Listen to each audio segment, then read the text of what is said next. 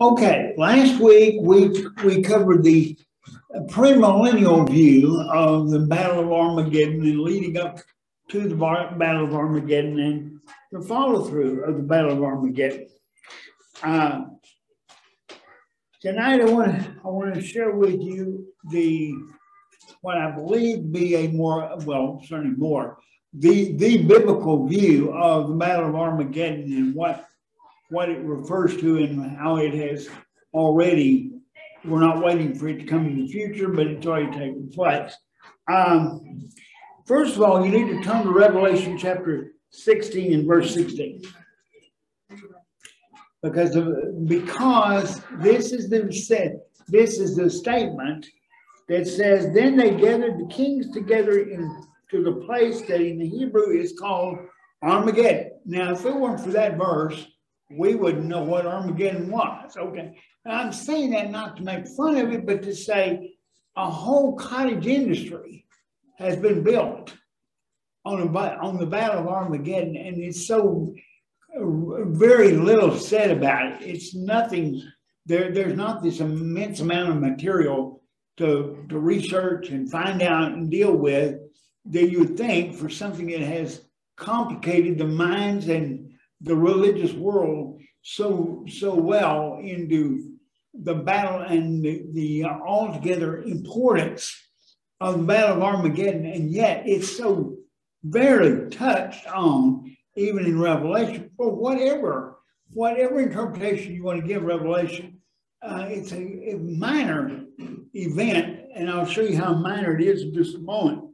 All right. Now, John talks about the kings joining forces with the dragon and the two beasts in a place called Armageddon. Number one, important. There is no record historically or biblically about a battle of Armageddon, okay?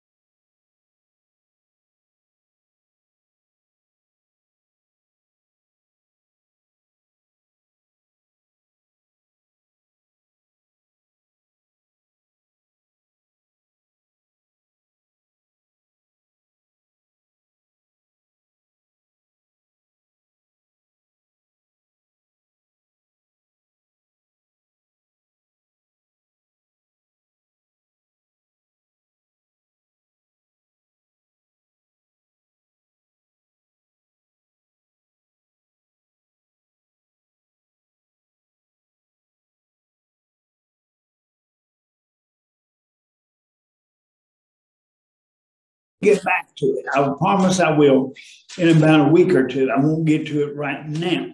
But trust me, this is what he has reference to. All right. Now, in chapter 19 of Revelation, beginning in verse 19, then I saw the beast and the kings of the earth and their armies gathered together to wage war against the rider on the horse and his army. But the beast was captured, and with it the false prophet who had performed the signs on its behalf. With these signs he had deluded those who had received the mark of the beast and worshipped its image. The two of them were thrown alive into the fiery lake of burning sulfur. The rest were killed with the sword coming out of the mouth of the rider on the horse, and all the birds gorged themselves on their flesh. That's the Battle of Armageddon. That's all there is. Now, what can we make out of all that? Well, number one, the bad guys lose. Okay? It is not a long staying, it doesn't take a long time. It's very fast, it's very quick. Two facets are thrown into the fiery lake, and the rest are killed or destroyed by the sword coming from the rider. Who's the rider?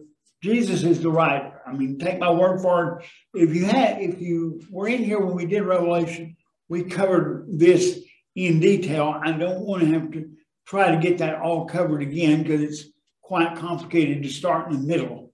But take my word for it, please, on this account that the sling and the sword belonged to the rider on the white horse. His army, notice his army, the rider of the white horse army does what? Nothing. Nothing. There is no battle. There is no army. There's no clash. There's no sword. There's no tanks. There's no helicopters. There's nothing. Okay?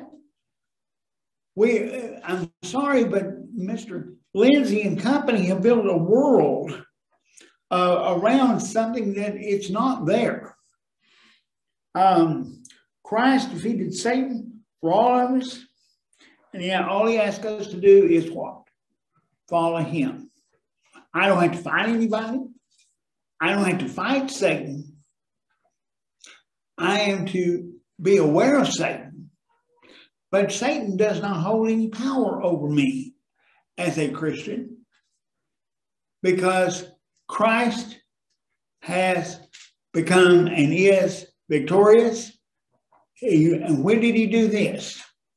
At the cross. At the cross. Okay. So at the cross, Christ is victorious. The battle's over. The war's ended. Now, is Satan completely in chains in prison? Well, we're going to find out about that. Because it just so happens that we leave the Battle of Armageddon and we get to the part that everybody who's ever studied this cares anything about, and that's chapter 20 of Revelation. This is where the whole system, or a large part of the premillennial system, is set up around. Now, we've proven, and I wanted to prove, and I did, and hopefully I've proven to you, that there's a lot more to premillennialism than Revelation chapter 20. But Revelation chapter 20 is where a lot of their theology comes from. So let's look at Revelation chapter 20.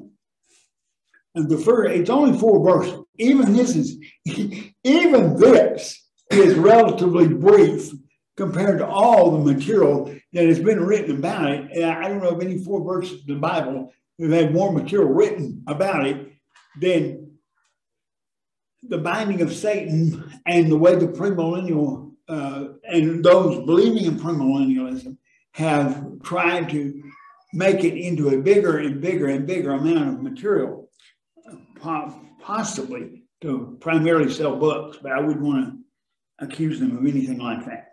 All right.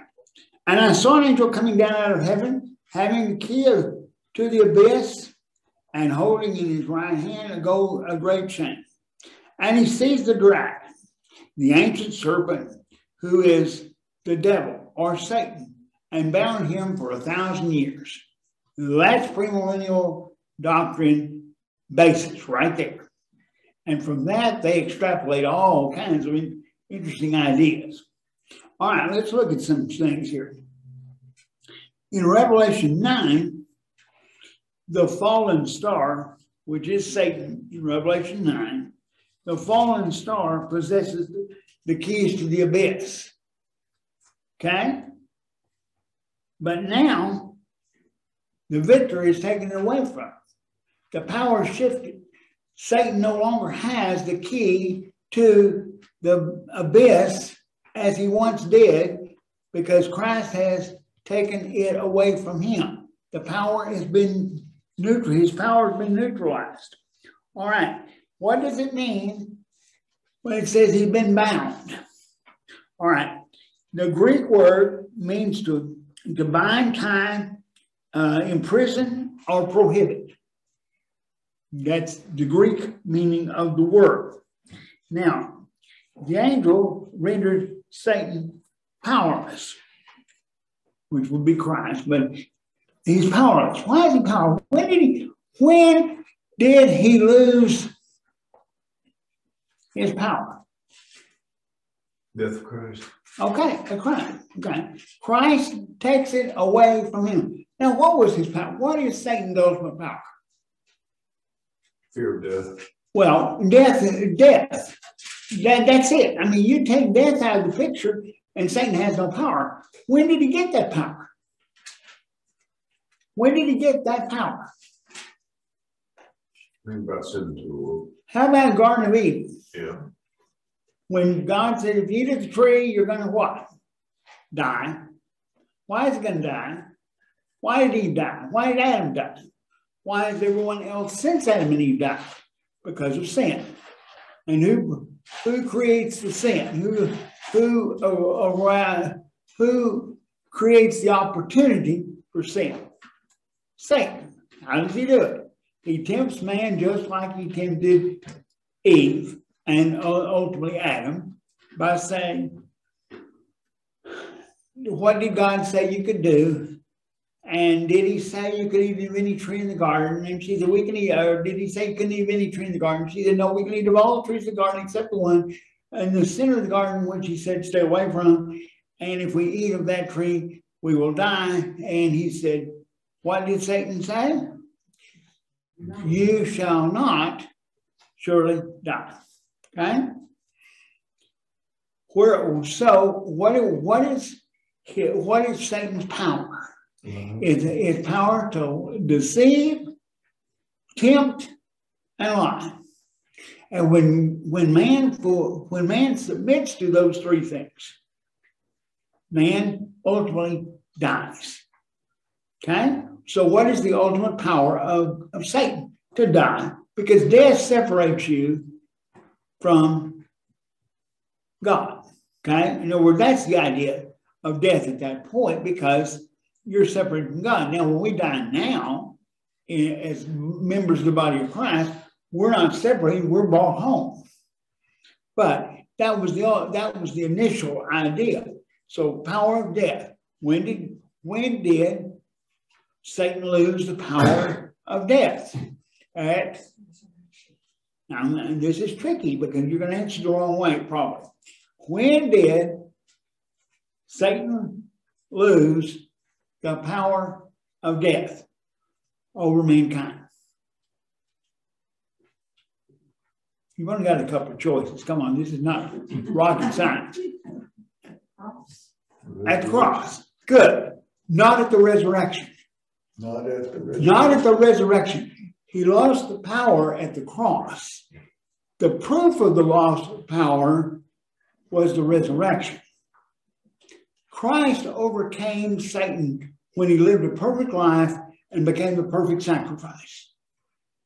So then why didn't God just pull him off, take him from the cross and take him back home? Because we wouldn't have known what happened.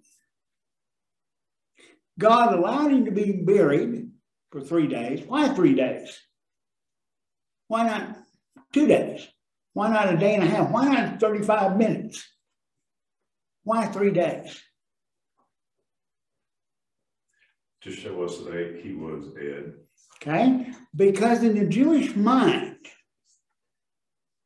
no one was completely dead and could not be, have any life about him until 3 days. That's the reason Christ waited how many days to raise Lazarus? 3 days. Why? Because he wanted to establish that Lazarus was dead. So if he'd raised him in a day and a half, there could have been those who said, well, maybe he was, maybe he wasn't quite dead. I mean, he could have been, swooned or whatever, because that becomes a theory of what happened to Christ. But the reality is there was 3 days with the idea of it being, that's the length of time it took to establish in the Jewish mind that an individual was dead. All right, so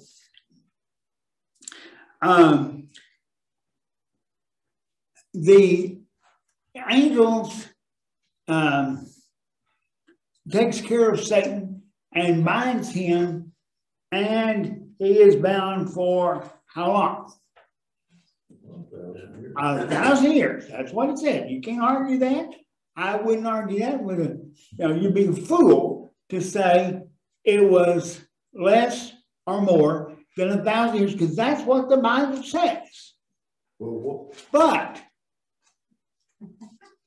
hang on a minute. But, does 1,000 years, is it figurative or is it literal?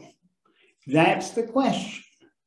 Not what does it say. We can all read what it says. Now, in the Jewish mind, numbers held significance. There are numbers used throughout the book of Revelation. There are numbers used throughout the Bible, not just Revelation. But numbers meant more to them than they do to us. All right? We don't have that mindset. We were never taught this. It's never been used this way for the most part in Western culture, so we're not familiar with it. But it is a fact that the numbers of Revelation and the numbers throughout the Bible, particularly in the Old Testament, were significant because they meant something to the Jewish mind that they don't necessarily mean to us. All right. The number 1,000 in the Jewish mind symbolizes perfection or completeness or a perfect time. So translating that into English, it would be that Satan was bound for a perfect time. He was bound perfectly. He couldn't move. He was totally, completely bound. All right? Now, how do you know that? Well, let's look at a couple of verses. Look in the Old Testament. We'll have to go back there to see how the Jews related to the numbers. All right, in Job chapter 9, verse 3, it says, though one wished to dispute with him, he could not answer him time out of 1,000. In other words, out of 1,000 questions, you couldn't get one of them right. Well, what if he'd ask 1,001 questions? Could he got the last one right? If it's a literal number, why did he need 1,000? Why didn't he have 5,000? Why didn't he have 10? All right, now, Psalm 50 and verse 10. For every animal of the forest is mine, God speaking. For every animal of the forest is mine, and the cattle on 1,000 hills. So there's 1,003 hills, and there's cattle on the 1,001, 2, and 3. They don't belong to God. It's just right up to 1,000. No, it's not saying that at all. No one would agree with that. That what the psalmist is saying is all the cattle on the earth belong to God. Why didn't he just say that? Yeah, I don't know. But he said he used the concept of 1,000 hills. But 1,000 hills meant every hill beyond number. Because I doubt the psalmist expected anyone to go around the world and count all the hills. And then you'd have to debate which was a hill and which was a mountain and which was, and we didn't have satellite. We can actually do that now, by the way. With satellite photography, we can actually know exactly how many hills there are on the earth. I don't know how many hills there are, but we can know, depending on how high a hill has to be considered a hill. In Lubbock, Texas, it only takes a slant to be considered a hill. But in some places, it takes, when you're around mountains, hills have to be pretty high just to qualify. In Lubbock, a bump in the road can sometimes be considered a hill. All right. One more. Psalm 105 and verse 8. He remembers his covenant forever, the word he commanded for 1,000 generations. Okay? So the word of God applies to 1,000 generations. But if there's 1,001 generation, the one won't count. Okay? Well, I mean, if you're going to take the number literally, that's what it means. And no one, even premillennialists, would argue against the idea that the cattle on 1,001 hills, the one hill wouldn't be God's cattle, or that the generations one past 1,000. They know that. We know that. We may not know, you didn't know, or maybe you didn't know, that how the Hebrew mind registered 1,000. But you've read the verse of cattle on 1,000 hills to the degree that you knew that meant that all the cattle on the earth belong to God, along with everything. By the way, that would include horses, that would, I mean, is it only the cattle that belong to God? Or do the ducks and the chickens and the hen, No. How about the goats on mountains? Do they belong to God? Yeah. Well, God didn't list all those animals. He just said the cattle belong to him. You'd have thought of it, logically, you'd have thought he said sheep rather than cattle anyway, because he's more concerned about sheep than he is cattle. But what's the point? The point is when you say 1,000,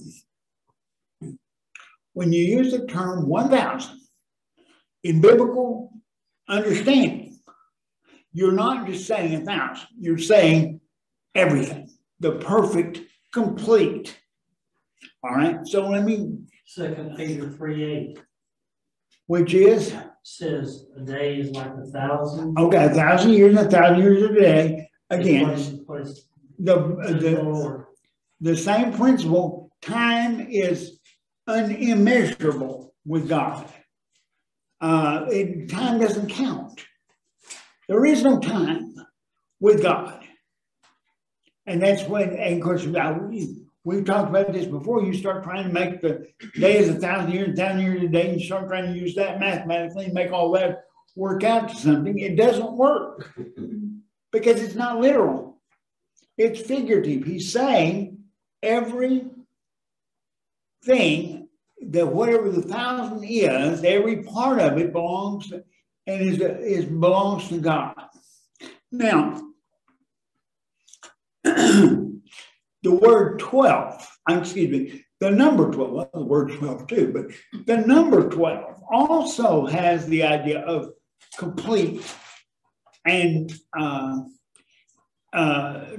perfection and none other. If you say 12, quite possibly there's a reason why Jesus chose 12 apostles. In other words, he could have picked 11, he could have picked 13.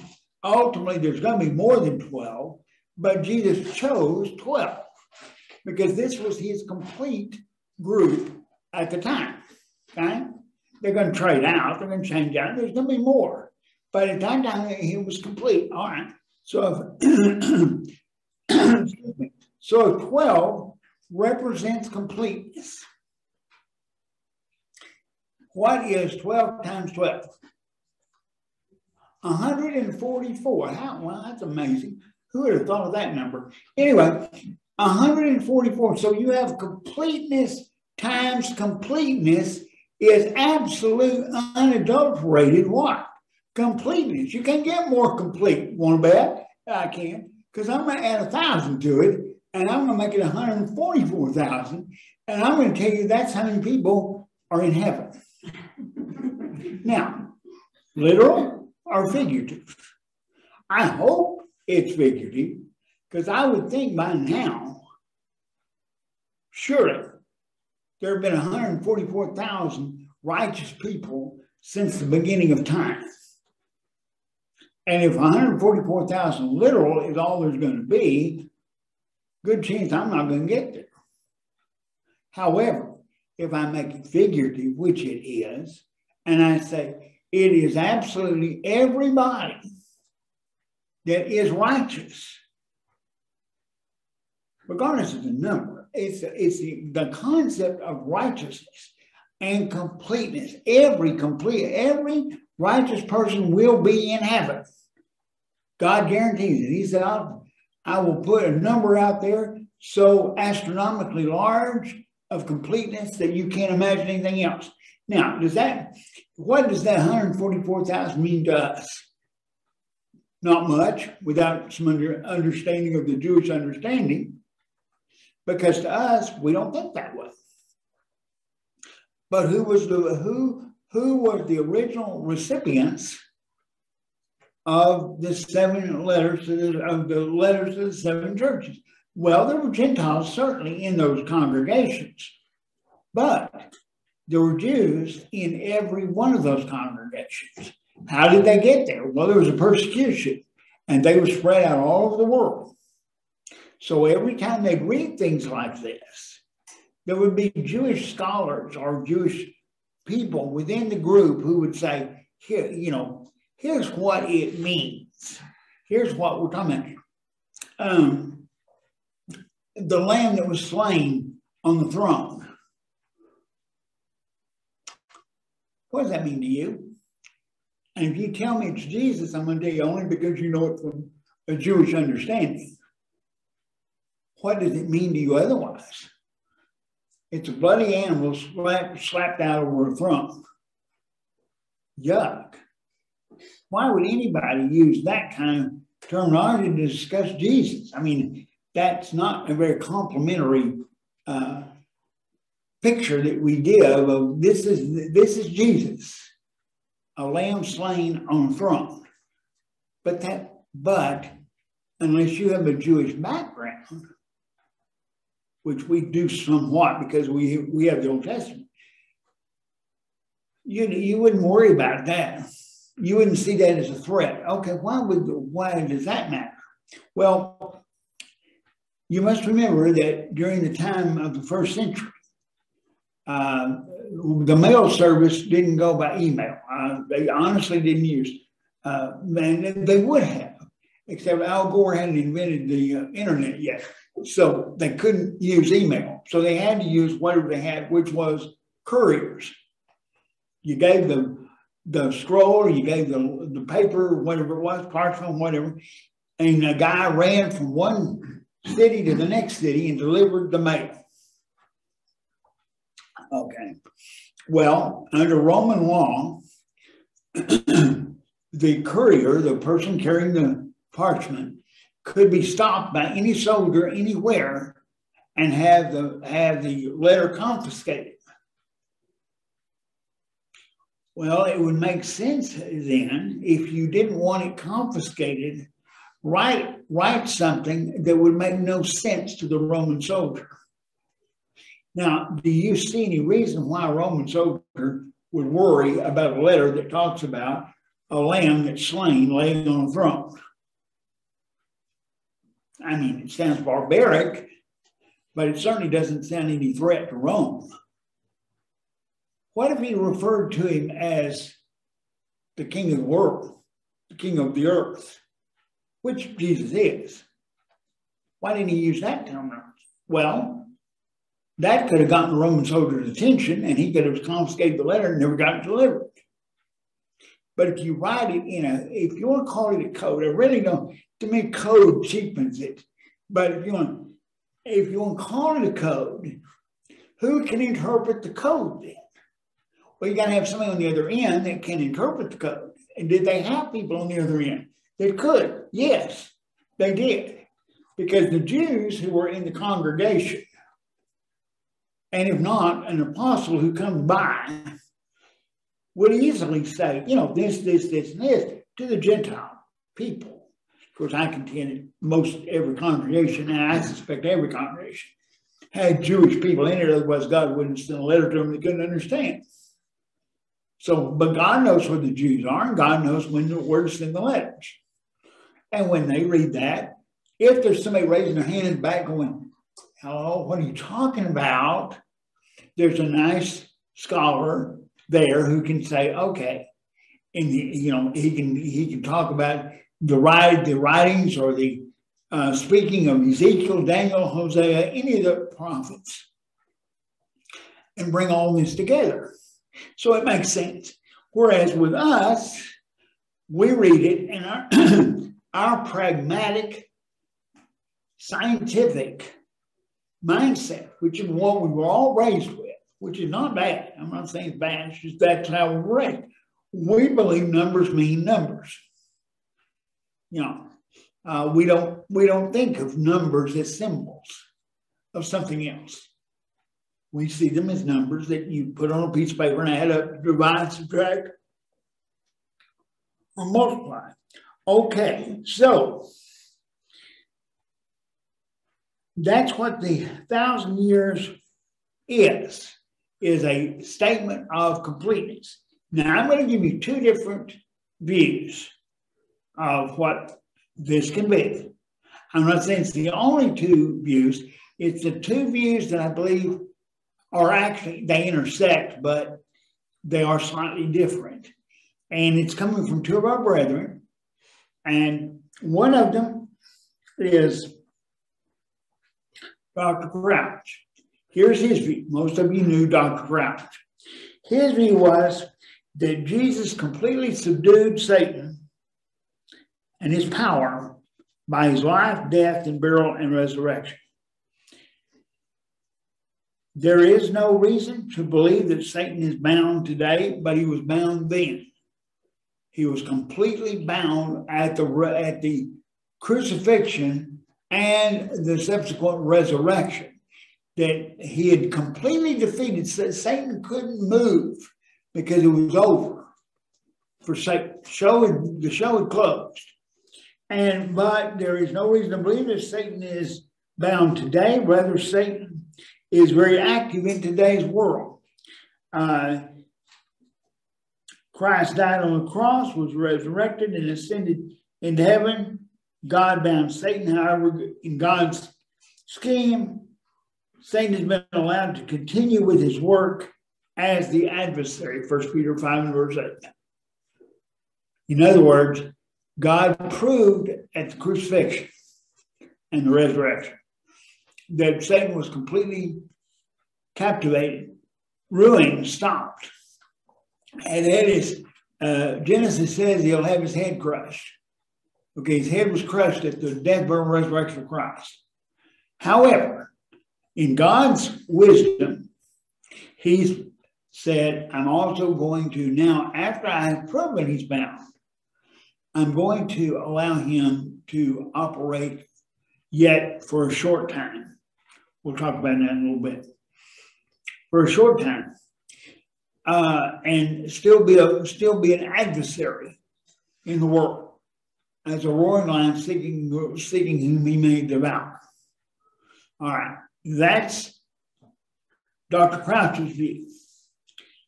The view I particularly think fits closer, and may not, is that Satan was bound and cast into a pit. It represents the defeat and capture with reference to God's overthrowing of the Roman Empire.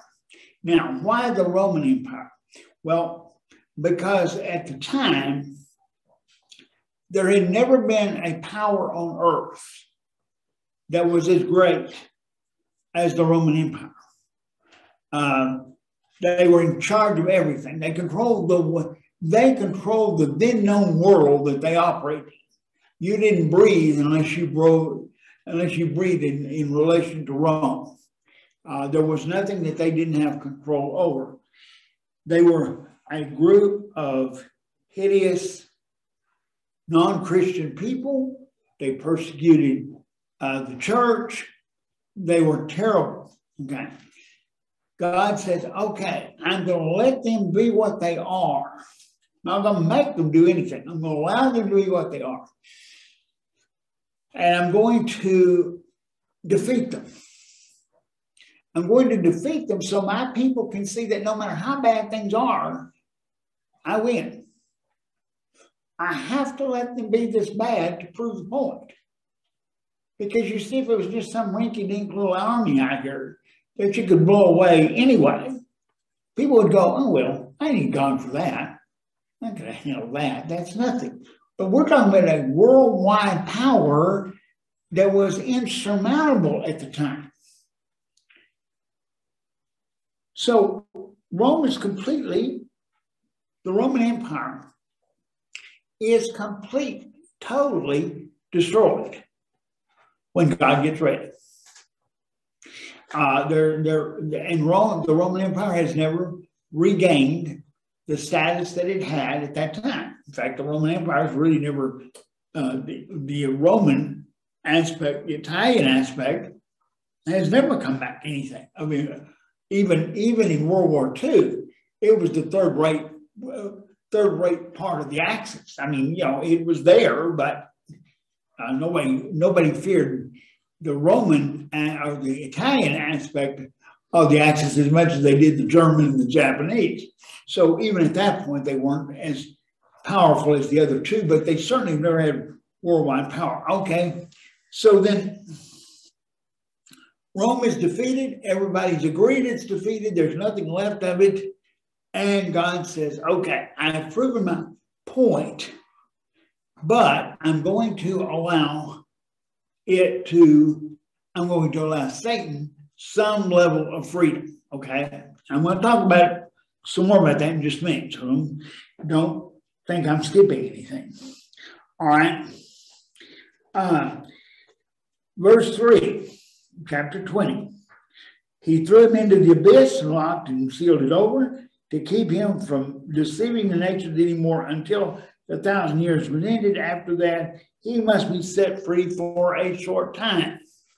All right. Until the 1,000 years is ended. Well, when is that going to end? Well, 1,000 years. 1, 2, 3. No. We're back to it being complete. He's completely bound. He will not be allowed freedom until what?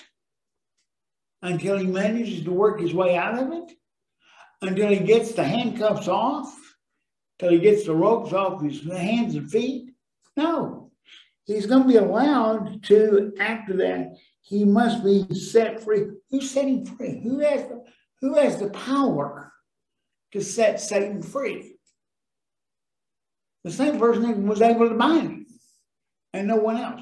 So God chooses to let Satan be free. All right? Now, why would he do that? He beats him either, and this is where I think the two ideas intersect. You can take either one, and you can say Satan was defeated either. Well, we know he was defeated at the cross. I mean, that's not the issue. But is that what John's talking about? Is the issue not did he defeat him at the cross? Because he did. But is the defeat at the cross, is that what it's talking about? Or is it the defeat of Rome and the symbol of Satan at that time at its high point? Doesn't really matter. The key is he was defeated. Okay? If you are defeated to that degree, how in the world, who has the power to change that? The same person that defeated you. I defeat you, I can also free you. Now, why would God do that? Well, after he defeats him, you'll notice that even at the defeat, people still didn't acknowledge him. If you take the Roman view, Roman Empire view, the Romans still didn't mind to it, even though he'd been defeated. Even though the Roman Empire is gone, you didn't see people rushing to Christianity after the Roman Empire was defeated, because they didn't give God the credit for it. They thought the wild Indians could do it, I guess, because basically the barbarians and the nomads were what overthrew Rome physically.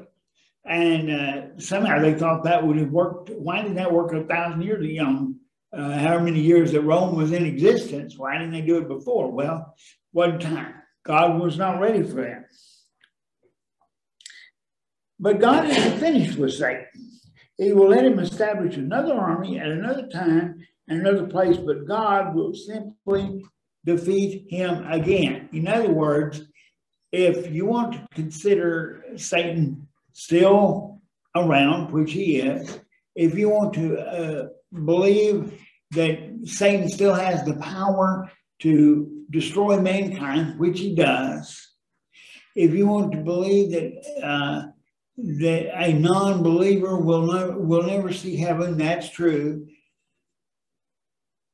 But the point is that God still wins.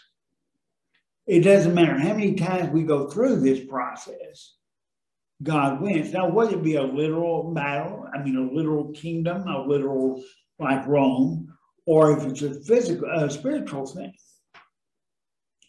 God still wins. And God will let him up and knock him back down again. Let him up, knock him back down again.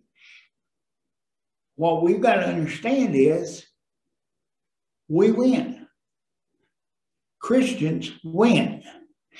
We are victorious. The only way that we cannot be victorious is if we choose to change sides.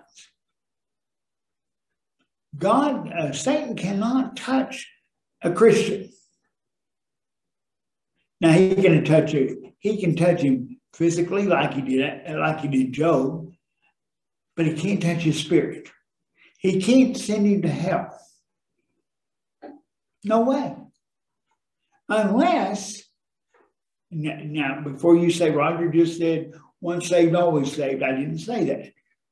For there's a reason why I didn't say that. Because the Christian can turn his back on God. If he does, he's lost. But as a Christian, why would you ever even consider doing that? I think I have used this illustration here before, but in case there's someone new that hasn't heard it. When I taught in the junior high school group years ago, it was around Super Bowl time. And I brought a stack of $1,000 checks, all signed by me. They would, if you dropped them, they all bounced. But that the kids didn't know that. It was a week after the Super Bowl. And I told them I would give them 1,001 odds of who would win the Super Bowl. And of course, they just looked at me like I was a fool. All you had to do was watch last Sunday, you saw who won the stupid Super Bowl, Roger. Nobody would bet even $1. Would be stupid to bet $1 against 1,000, and I get to pick the winner. And the game's over. I said, but that's what we do with Christ. We're willing, we'll give away because we bet on the wrong team. And we know who's going to win. You'd be a fool to bet on the team that lost. Even at 1,001 odds. Because you're never going to get them. You're going to lose your dollar. And yet we bet our souls on the losing team. And we allow Satan to get us to change uniforms and move over to his side, thinking somehow he's going to win. And we have every proof known to mankind that he's not going to win. All right. That's the binding and the loosing, and we're going to get to the loosing more next week because we're going to talk about the loose part and how all this fits together, both in premillennialism and absolutely what the Bible says. Next week, for those of you taking notes, get ready for Gog and Magog, because we're going to we will now discuss God and Magog and come to a biblical conclusion of what John talked about in Revelation and what Ezekiel talked about in chapters 38 and 39. So I hope you make it back. And thank you for your attention.